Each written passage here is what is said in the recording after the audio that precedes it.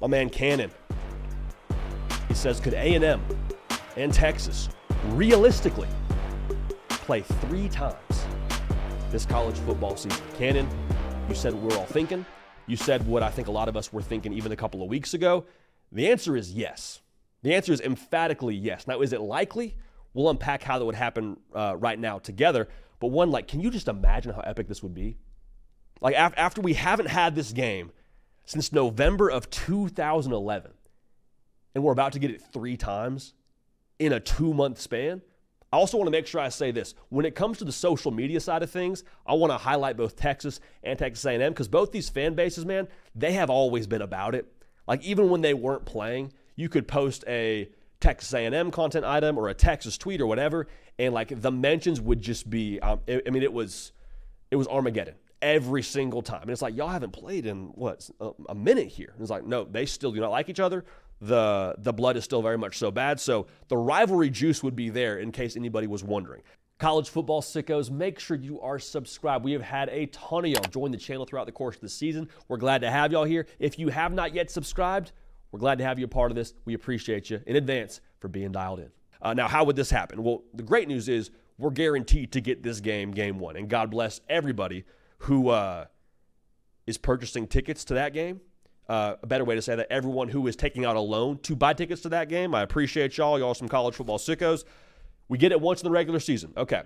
Boom. For all y'all keeping track at home, that's game 1. Now, game 2 would obviously be in the SEC championship game in Atlanta. Now, Texas A&M and their Atlanta path, pretty straightforward. The mission for them, hey, just don't implode. Hey, just don't drop a game that you're not supposed to drop. Now, easier said than done because what awaits Texas A&M, but 2 of the, I believe, most difficult road venues in the SEC, if not college football. You got South Carolina. Got to go there this weekend. Scrappy, gritty, hungry South Carolina team. Got to play them and that defensive line. You got to go to Auburn. Now, I know you're looking at Auburn and saying, easy dub. I'm just saying now, Auburn, don't let that record deceive you. Hugh Freeze is still cooking a little bit offensively there. If they don't turn the football over, they're a tough out. So you should win both those football games. But I just want to make sure we're on the same page here. Those are not cakewalk games. They're games you should win. They are not games that you get to win by just walking in the building. And then you play Texas. Now, the good news is you can go 2-1 in that stretch and still feel pretty good about making the SEC title game.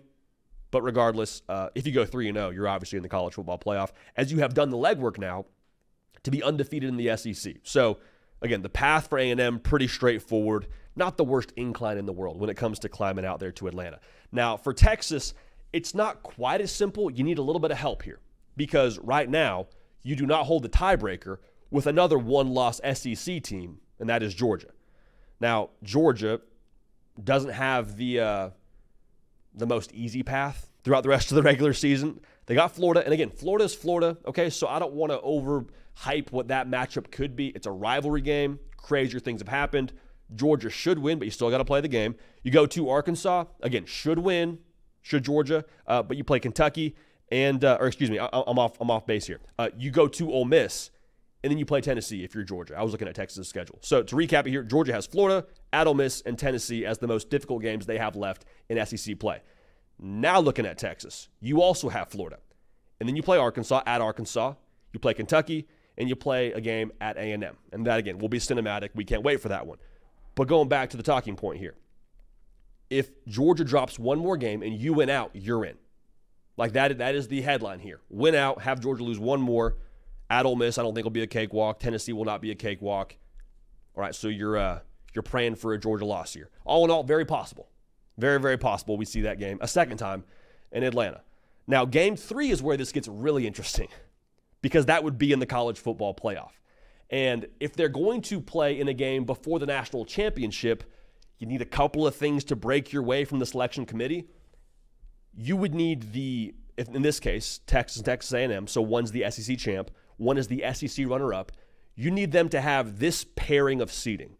You need the SEC champ to be the number 1 seed, and you need the runner-up to be the number 5 seed. Or you need the SEC champ to be the number 2 seed, and the runner-up to be the 6th seed. If you get a game where it's like, let's just say the champ is number 1 on the seeding for the college football playoff, and the runner-up is the number 6 seed. Well, you could still find yourself playing in the college football playoff. It would just be in the national championship. Why? Because you're on different sides of the bracket. So it would be helpful or increase the chances of us seeing this game a third time if you were to have that seeding work out how I just mentioned. But regardless, it's definitely still possible. Now, I have to just mention this because it would be nuts. Let's just say the seeding works out in a way where it does happen to be SEC champ is number 1 and the runner-up is number 6, or the number 2 seed is the SEC champ and the number 5 seed is the runner-up. Just like roll with me here if you can visualize what that would look like.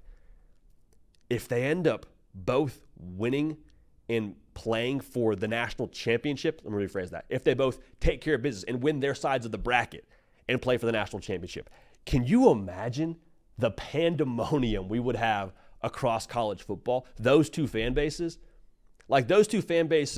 Texas was starving for a long, long time and just got a little bit of the appetite taken care of last year with winning the Big 12, making the college football playoff.